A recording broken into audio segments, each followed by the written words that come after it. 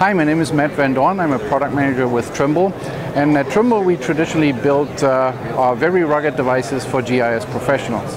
Now, what we've seen over the last couple of years is that a lot of people have started to use smartphones, smartphones like this in the field. These, compared to our professional grade devices, have a few shortcomings. One of these shortcomings is battery life, another one is the lack of ruggedness, and another big one is the lack of accuracy for GNSS applications. Well, you can buy sleds and sleeves for these devices with additional batteries that increase the battery life, give it a little more ruggedness, but until now there was nothing that really addressed the lack of accuracy for GPS applications. That has changed. We've introduced this little device, the R1 GNSS receiver.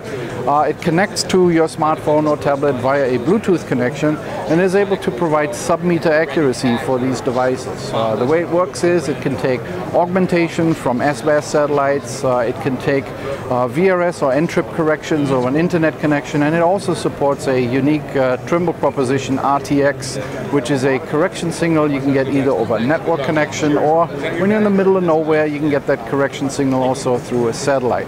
Again, the accuracy that you can expect to achieve with this device is sub-meter, and right now I've got an S-band correction and I'm getting about under 50 centimeters of accuracy with this device.